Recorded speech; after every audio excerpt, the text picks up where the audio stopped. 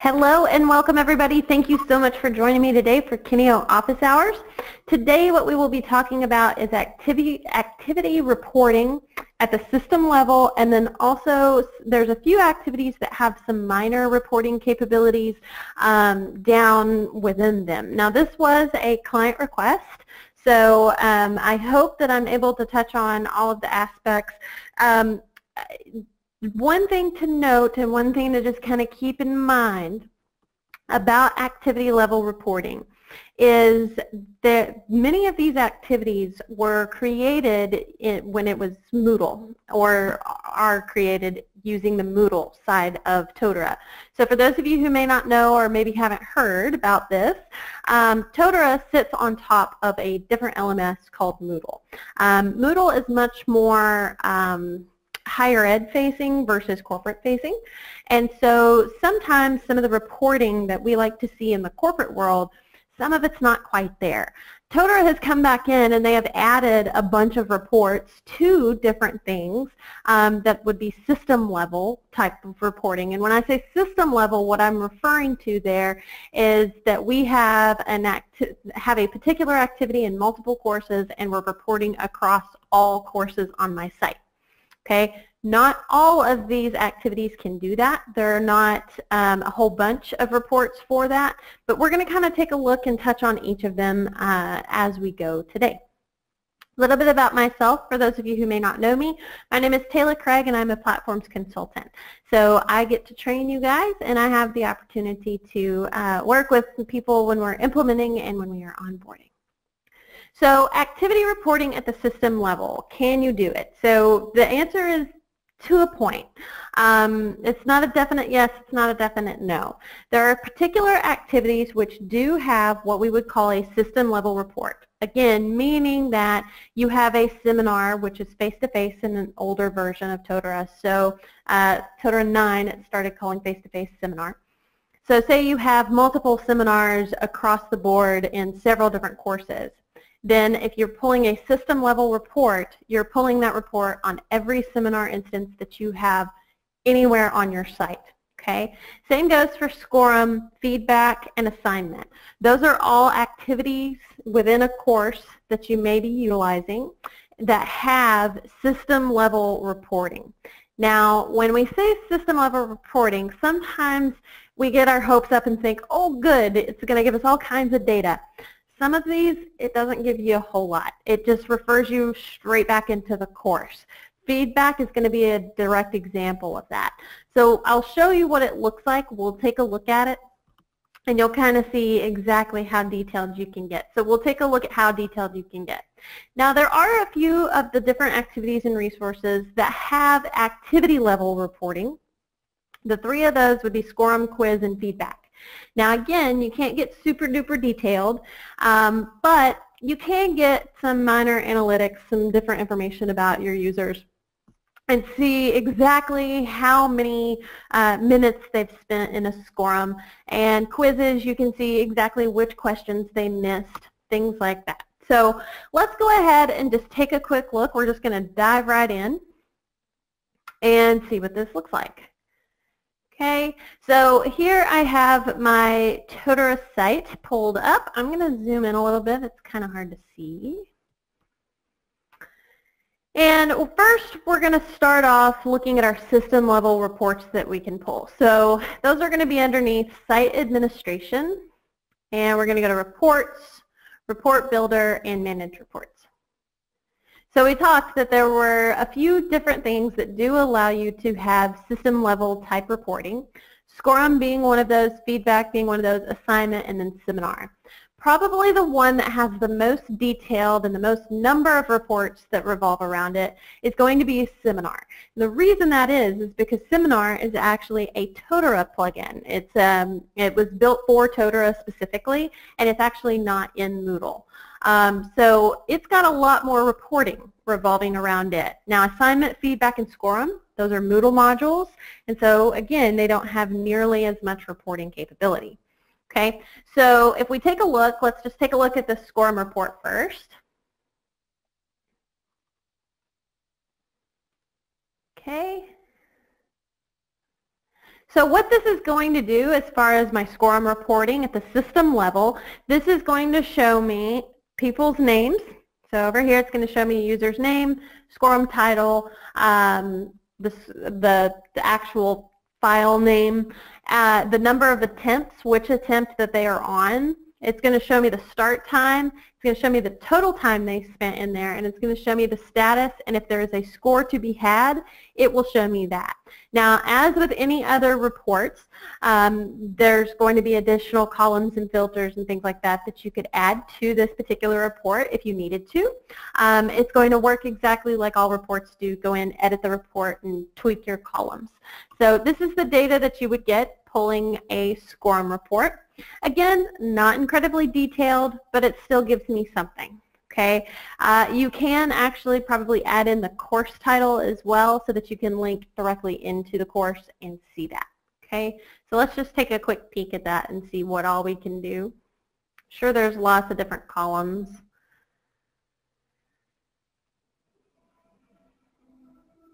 Yeah, so we can do SCORM title, start time, status, total time, maximum score, minimum score, attempt number. Lots of those different ones. You can get all kinds of user information. You can do course name linked to the course page. That way it will actually take you into the course and where that's located. So you can get a little more detailed and you can see a little bit more there. Okay, so that is going to be your SCORM report. Next, we'll take a look at the feedback report. For those of you who aren't aware, the feedback module, what feedback does is it allows you to think about like something like SurveyMonkey. It's similar. It's not quite as advanced as SurveyMonkey. You have the ability to ask multiple questions and then get feedback from those people. Now, the downside to the feedback report, being completely transparent, is that it only pulls up a list of the people who have completed one. So it's going to show me who's done it. It's going to show me where that feedback is located. So it's showing me which course it's in, so I can link and go to it. And then it's going to show me, okay, the name of this particular feedback that they have submitted is called course evaluation. And then it's going to show me the time that they completed it. If I want to see the actual details, the actual meat of that feedback module, I have to go to that specific feedback module itself. Okay, so where this is going to fall short, to be completely honest with you, where other surveying tools such as SurveyMonkey, SurveyGizmo, different tools out there, is that this is not going to give you broad level reporting across multiple courses. It is only going to show you, okay, here this has been completed by this person, go to that particular feedback activity and look at what it says. Okay, so it's not going to give us cross-course reporting. Okay, so just something to keep in mind and something to be aware of. We will go look at these individuals specifically here in just a moment. Okay, next is going to be, there's two for assignment. Assignment modules, typically we don't see it used a whole heck of a lot in a corporate setting, but we do see it used some. So situations where you may use an assignment module would be if you need people to download and then fill out a form and then give it back to you, the assignment module is a really good module to do that with. So you can say, I need you to fill out this form by such and such date. You can put a due date on it, things like that. They can download it, fill it out, send it right back. Okay, so in that case, you may want to be able to see, as an administrator or someone else, they may want to see, okay, I need to see who's submitted and when they've submitted and all that good jazz. So we have our assignment submissions. So this is going to show me that here's the assignment name, here's the user's name, and here's the grade. So this is going to give me who's done what. Excuse me. This is going to show me who has made a submission and if it has been graded. So in a corporate standing, we might say if it's been received, right? If they have 100, then it's been received. Okay. So in this particular case, this is the different one. This is the assignment submission summary. And what this is going to show me is it's going to say, okay, here's the assignment name. You could probably add in a course column, I'm sure. And it's going to say, okay, one user has submitted it, and the average grade for all those folks is 100 at this point because only one person's done anything. But you would see this go up as people submit. Again, this is not going to be cross-course reporting. This is going to say Totara audience's assignment in course A has 10 people who have submitted it. You could have the same assignment in course B, but it's going to show you a different number. It's not going to total the two. Okay, so keep that in mind. We don't have cross-course functional reporting when it comes to these types of activities. Let's take a look at some of these for seminar. Now these are just a few of the ones for seminar. If you go down and take a look at the report sources and look under seminar, you'll see that there's quite a few. There's almost like 10 reports here. Okay, so I don't have all of them out for examples because I know we don't have enough time necessarily to look at all of them, but I do want to show you some of these. So here we have a seminar asset assignment. So in Totara 9, so if you don't see anything about assets or you're not familiar with assets, that is because you may be using an older version of Totara. And basically what you have the ability to do now in Totara 9 is you have the ability to manage assets as well. So when I say assets, I'm talking projectors, projector screens, whiteboards, particular rooms maybe, different things, tools that people may need to utilize. So you can have them, give them the ability to check these things out as they create sessions, and that way they know that it is being utilized. And then there's also a broader report here where you could make it available just like you do with any report. You can make it available to whomever needs to see it, and they can see which assets are being used and when and where. Okay, so there's an assets report. You do have other seminar assets. That's just what assets do we have available is all that one does. Then we have our seminar events. So when and where are these things happening? So this is showing me here's all the courses that have seminars in them. Here are the different seminar names, and then I have some actions that I can perform. So I can click and I can actually look directly at attendees.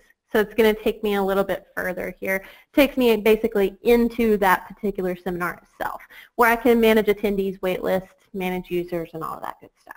Okay, so you have that particular seminar report, and then we have a seminar sessions report. This is going to be a little bit different. Basically shows me the individual sessions. Okay. So let's go ahead and take a look. So those are going to be your main system level reports. And again, unfortunately, they don't get super detailed. They don't get down into the nitty-gritty of sometimes what people are wanting to pull out. Let's take a look at the reports that we have available at the course level, and really when we say course level, we mean course in the activity. So if I come in here and go to Find Learning Courses, I'm going to locate my course here. So a really common question that we get a lot of times is, how can I pull reports on my quizzes? Unfortunately, there's just not a really super great way to do it at this time. We have I've got this quiz here. And I've got 3 different quizzes, but I can only report on a quiz per quiz basis. So it's not gonna give me the results on all of the quizzes. It's not gonna show me all of the questions in all of the quizzes. It's not gonna give me that information. But I do have some things that I can pull on a per quiz basis. So if I want to, I can come in and I can look under quiz administration once I'm inside of the quiz. I do have a results area. Here I can come in, I can take a look at the grades that people have received. So I see how many people have taken it, I see the grade, I see the scores that they have received on each question. And then I also see the grade range. So I see the participants. I have 1 participant right now because I've got 1 person that got between a 90 and a 95 and 1 that got between a 95 and 100. As these numbers progress and as I have more people, you'll see this scale, this graph change over time. Okay, so that's kind of showing me that information. I then also have a responses area. What this will show me is it will show me the person. I have the ability to review their attempt. I can see their grade. I see the current state of the quiz, and I see the response that they gave. Now if you wanted to give a little, if you wanted more information, so here I've got it selected where it's showing me the question text, the response, and the right answer. So I'm able to see which question she had, her response, and then if she got it right or wrong. So we're able to see all of that information. You'll notice she can download this into a CSV, an Excel spreadsheet. There's multiple ways to download this. Okay. You can also look at some minor statistics around this one particular quiz, and you can sort it based on a couple of different ways. You can calculate the statistics in a different way. So highest grade, all attempts, first or last. So we're going to do all and then show the report. And again, you can download this. What this is going to give me, it's going to give me the name, the number of people who have completed, our average attempts, all of that good stuff. I do get some other statistical information as far as how people are doing on particular questions. So I get an index and a standard deviation, all of these weightings and stuff like that. And then I also get statistics for question position, so kind of where they were and how they did. Okay. So those are going to be the main things that you have for these particular reports around quizzes. Let's take a look at the feedback report that you have on a per feedback basis. So again, it's not all the way across the board.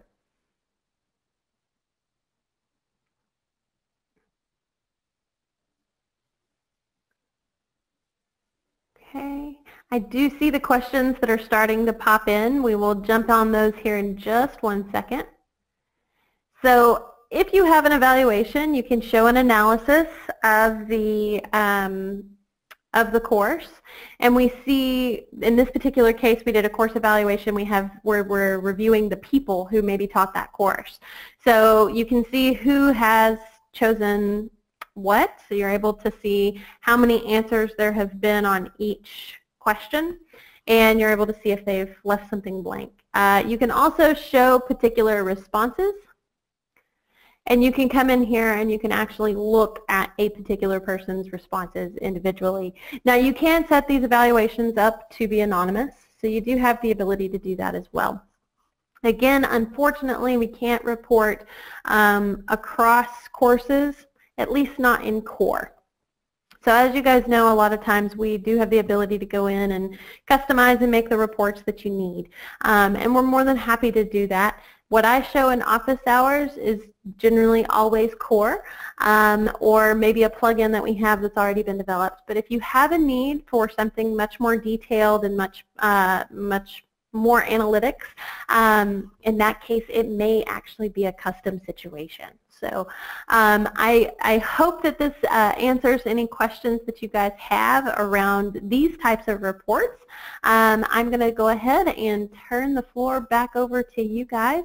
Thank you again so much for joining me, and I'm going to look at questions now.